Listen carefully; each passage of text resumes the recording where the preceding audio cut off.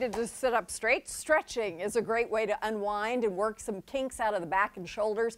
But there are specific stretches that are extra beneficial. So to check that out, please welcome from Ultimate Results, it could be a resort, mobile personal training, Corey Galusha and his student Priscilla. Thank you both for being here. No problem. Thank you very much for having us. Corey, take it away.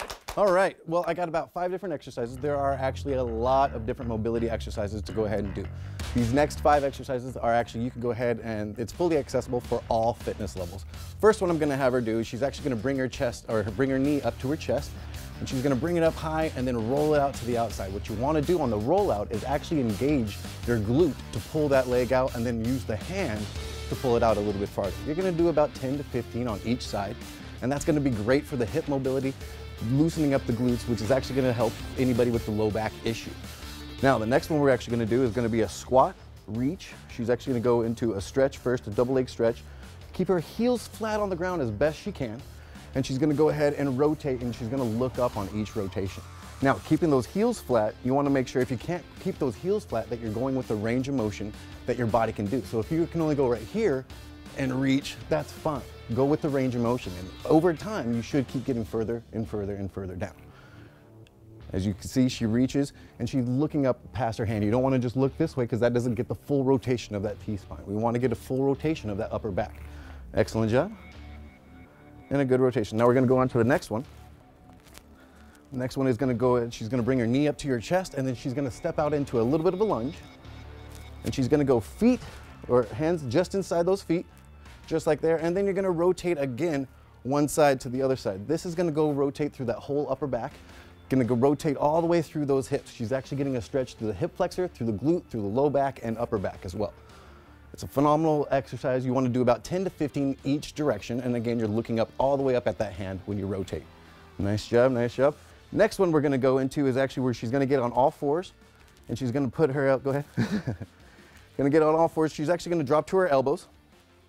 You got one elbow underneath you, and then she's going to rotate, move one hand underneath her elbow. And she's going to rotate. Now, the reason why you want to have that elbow underneath that shoulder is you're forcing more rotation. If she goes flat, the whole upper body stays flat. With that elbow right underneath that shoulder, she actually stays one side a little bit more kinked, and you can rotate more. Again, what you're looking for is rotation of the spine. Mobility is crucial. This will actually really help out people with low back issues, hip issues, upper body issues. If you find yourself stiff, which in Seattle, we're in traffic a lot, we're at our office, we're at our desk, you get rounded back. You really want to open up your shoulders and open up your back. This is a great exercise to do that. Next one is we're going to look for hip mobility. She's going to stay on all fours. And now this one's called the dirty dog, and you'll see why.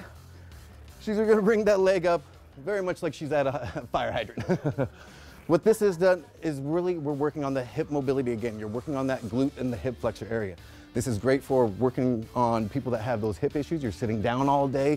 You're getting kind of stiff in those hips. You're going to have low back issues. This will go ahead and help out loosen up that hip joint and really alleviate a lot of those low back issues. Thank you very much, Priscilla. Oh, awesome Corey, job. Thank you so much. Thank you, Priscilla. Corey, yeah. Come on over here.